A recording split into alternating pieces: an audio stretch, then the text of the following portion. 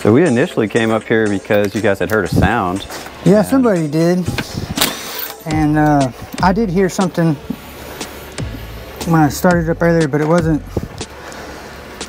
too loud. Yeah.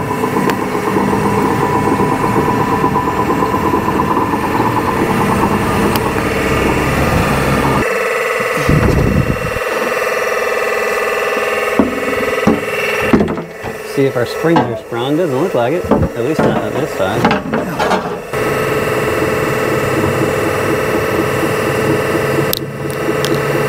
Okay, here we go. What RPM are we at now?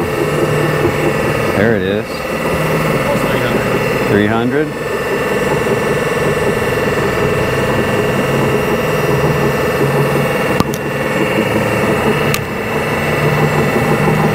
Is that normal sounding? No.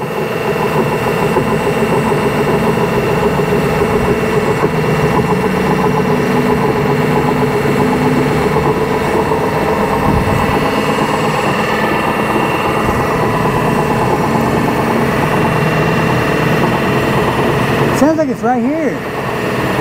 So we're going to go in through the large fill port and the inspection port, snake it way down, and try to get into these bearings here. The high-speed stage bearing set is where we're going to be focusing our attention. This bearing set is known as the Gen inner bearing and outer bearing.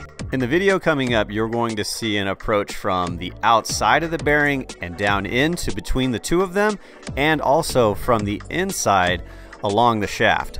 We're going to be looking at the condition of the outer ring, the rollers, the cage, and the inner ring. Area, you see it? Yeah, that's the hole that we went in, but right there to the right side of it, there's another hole. The top? Yeah, but it goes up. Let's try to aim for that. That's where those rollers are. Oh, there's... Yeah, multiple, all the way around this thing. Go ahead, try to push. Does it make it 90 now, or? I think it's already doing it 90. Around. Now push. Make it? Mm-hmm.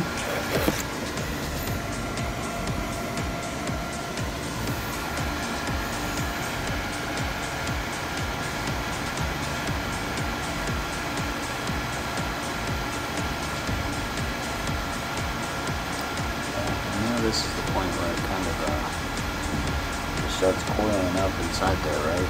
And inside the case.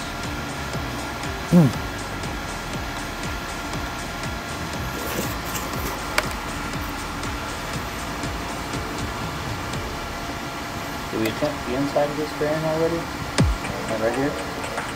I don't know. That'd be a good idea. Straight bearing. There we go. Too close. Let's try this.